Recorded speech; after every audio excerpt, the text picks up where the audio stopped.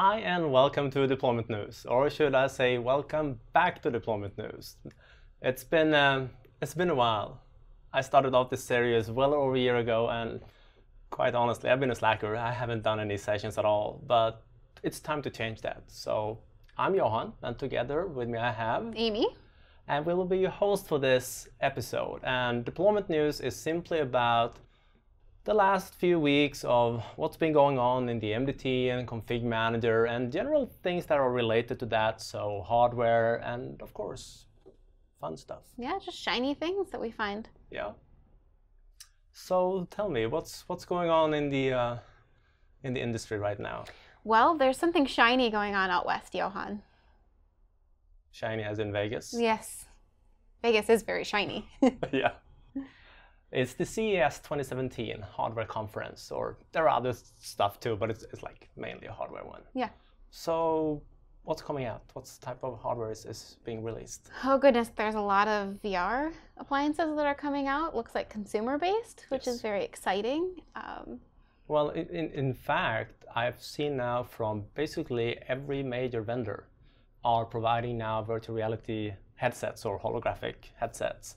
And that's a sure indicator, in my opinion, that virtual reality is coming big this year. Yeah, for sure. With the coming of the Windows 10 Creators Update this spring, yeah. I imagine all the hardware vendors are getting ready for their stake in the race. Yeah, I like 3D Paint. I'm looking forward to that.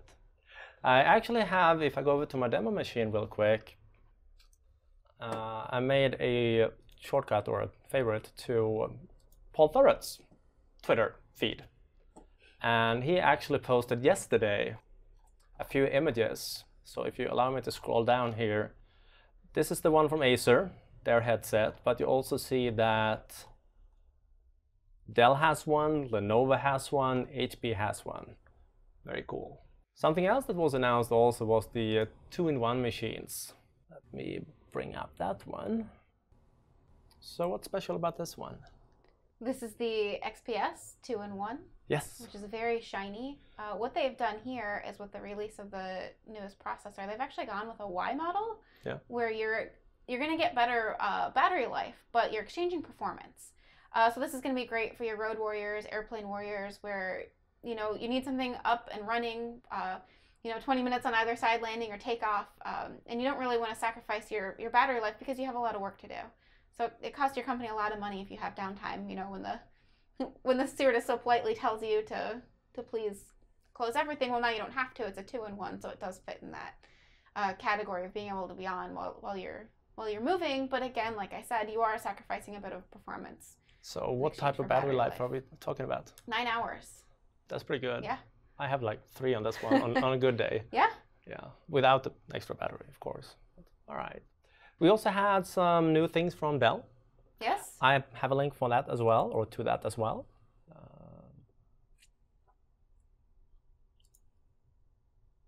So first one is the XPS 27, which is Dell's take on the Microsoft Surface. And as you can see here, their pricing starts at $1,500, whereas the Surface Studio is way more expensive than that, even in their entry stage. Even in their entry stages. Entry level, I believe is the word you're looking for. Yes, even in the entry level stages. Yeah. Dell also announced the first 8K monitor. So now I'm only looking for a machine powerful enough to be able to drive an 8K monitor. Well, I think there's one coming that's very shiny and very small that could at least do 4K. Okay. About yay big? Yeah, the Intel NUC one. I have them here. It's a coincidence, but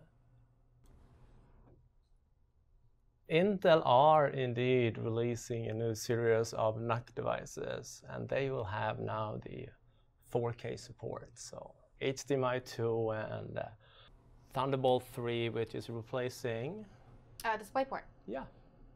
What else is new in the NUC? They have a new storage technology that they're staging for when it's ready for market later this year called 3D Crosspoint, where you're going to see better performance for SSDs. And that is nice. Yes. Lots of VMs. Very nice. Yeah. All right. What else has been going on? Johan, there has been a rumor going on. A rumor that makes me very, very, very sad. It's not very shiny. There's a rumor out there that the command shell is leaving Windows 10. Have you heard this rumor? I've heard it. Yeah. Okay. Well, you know it's a rumor, right? Yes. Okay. It's a not true rumor. Correct. As well. Microsoft has actually made a statement about it as well. It's very shiny. You can read the blog post, which I have available right here. But the gist of it is this, that Microsoft has customers. Said customers have scripts. Said scripts are lifeblood to the company. So Microsoft understands that as long as all of these are true, they need to keep the command shell around as well. But also know that PowerShell, which is a lot more powerful and more shiny, is available and should be used if you have the opportunity to use it. Get to know it, especially this year. No particular reason other than it's very shiny, and why not? You've waited this long, you may as well do it now. Yep, sounds good. But anyway, it's a great post to read when you have time. It'll only take a couple minutes to get through, but gives you a little bit of history around it, and just basically the statement is that no, it's not leaving. What you'll see in an upcoming Insider Preview build is that when you hit the Windows X command keys, you'll just see PowerShell as the default. Yeah, so you don't have to change it anymore. You can just... Right. That's perfect. Yep. Or you can change it back. Oh no, oh no, not gonna do that. Another thing that's been going on in the Twitter stream this week has been around drivers, where Mr. Frank Royas, sorry if I didn't pronounce that right, has published a blog post about a common issue they are seeing, and he works for Microsoft. They are seeing customers mainly for Windows 7, but it's not limited to Windows 7. It's basically when you have fast machines, solid state drives, NVMe SSDs and things like that, drivers are sometimes not being injected correctly. So in that blog post, which I have here, you can see that in addition to how you can identify this problem, Frank also provides you with 3 different workarounds. Now, workaround number 3, I don't like because it's based on auto apply drivers, and I don't like that. I much rather prefer apply driver packages. And so far, it seems that workaround number 2 is the one that is working best. At least it's least amount of work, and it seems to be really, really solid workaround for this. And we also worked with an engineer from HP, so they have been testing it on their hardware as well and can confirm this actually does work. Yeah, I think there's a shiny blog post coming in relation to that. Yeah, he promised he would allow us to publish that information as soon as we have it ready, so we're looking forward to that. Yes. Yeah. And speaking about drivers, there are things you can do to make your life a little bit easier around drivers in ConfigMgr.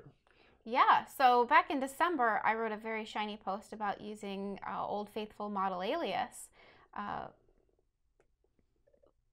This is the right post, yep, for driver management in ConfigMgr. So this was also posted to our Facebook page, where I got a really interesting question, and that was, well, why should I use this rather than, the specific question was WMI, but why should I use this rather than any other option out there?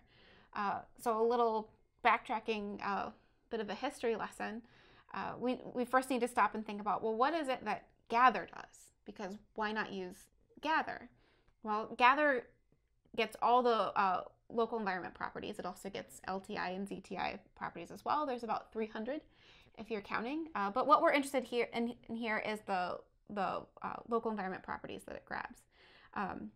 What it can't do on its own is make sense of we'll call them weird ones for models. So, like Lenovo. Yep, we're going to call out Lenovo. So they do a 4+3, yeah, where 4 is the actual model, and then 3 is a special build number where maybe it means somewhere elsewhere, but it really means nothing right here in OSD.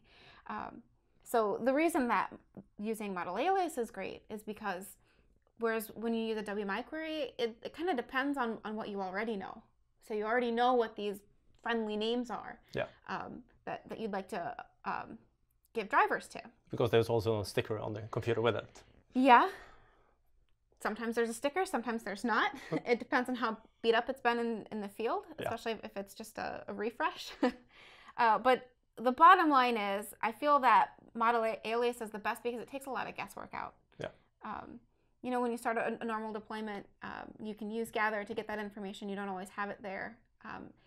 If you aren't sure what it is, you can also use the MDT simulation environment with ModelAlias. If you just want to spit it back out real time, if you're not even working in your deployment workbench or working in ConfigMgr, if you just want the information, you can have it. So then you can use a WMI query if you'd rather do it that way. But the brains behind all of it is ModelAlias. So the script basically contains all the logic to convert weird vendor and model names into friendly model names. Yeah. Check. Very nice, by the way. Thank you. All right. Then we have, for those planning to migrate to Windows 10, there were some changes recently. There has been a breaking change to upgrade analytics. It's actually really important. It was announced back in December. The change actually goes live this month at the end of the month. But if you are using Upgrade Analytics to drive your Windows 10 pilots, you have some updates to apply. Specifically, if you're reporting Windows 10 in your Upgrade Analytics console, you want to make sure that you are on the latest, the October 2016 CU. Once you apply that, you do have to rerun your deployment script. You also have KBs to apply whether you're on Windows 7 or Windows 8.1. So it's that one version of Windows 10 and only that version, or higher? Yeah, so the statement in the blog post is that starting then, on January 31st, the only supported version of Windows 10 that will display in the console is right now, this version right now. Okay. So the anniversary update. Yeah. So techies out there have a little bit of work to do. Yeah. What's really great about the post is it shows you how you can figure out whether or not your endpoints fall into compliance or not, if you have work to do or not. So if you just scroll through the post, you get all the information that you need. There's queries that you can use to figure out exactly what the workload is. But make sure that you read through it, especially if you're not sure, because I'd hate for that data to be gone on February 1st or whenever your next sync is scheduled. Yeah. And speaking of scheduled syncs, what's really driving this change is that before it used to be just one large data dump every 48 hours with no offsets. Now they're doing those delta changes. Finally. Finally. I didn't really see any information on how often those deltas would be, but it's just nice that you're sending less information more frequently. Well, I'm totally crossing my fingers for it, and faster intervals, because it's been a nightmare. Yeah. Trying to work with this, like it's too late to wait 48 hours. Yeah. Especially if you're in lab and test environments, like Yeah, I always like to make the joke when I talk about it at user groups, do this on a Wednesday or a Thursday, and then weekend off. Go take your weekend, because if you try and start this on a Monday, you're not going to have a very good week. But maybe that'll change. Hopefully. On February 1st. Another thing that was released recently was a new frontend by Nikolai, and I have a link to it here. It's a ConfigMgr frontend. It breaks my heart, but it's better than mine. He added in a ton of features into it. So it's just not a single page, it's actually multiple pages. It has settings file where you can configure what features in the wizard you want to enable, yes or no. So pretty much like how MDT and Light Touch does it, but this one is for ConfigMgr.